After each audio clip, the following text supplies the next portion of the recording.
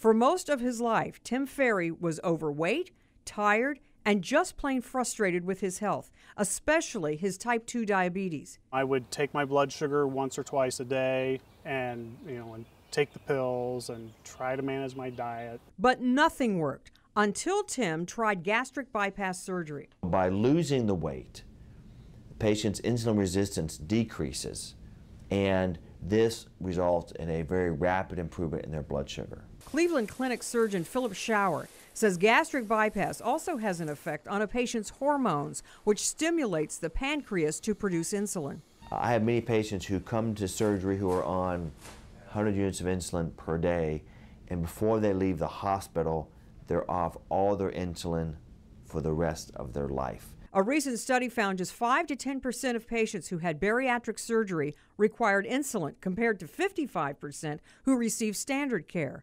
The surgery group also needed less blood pressure and cholesterol meds. Tim said goodbye completely to insulin and his other meds. The day of the surgery, I weighed 263 pounds. Today, I weigh about 195. For me, the surgery has been miraculous. It really has been. It's a weight loss surgery that does much more. I'm Marty Salt reporting.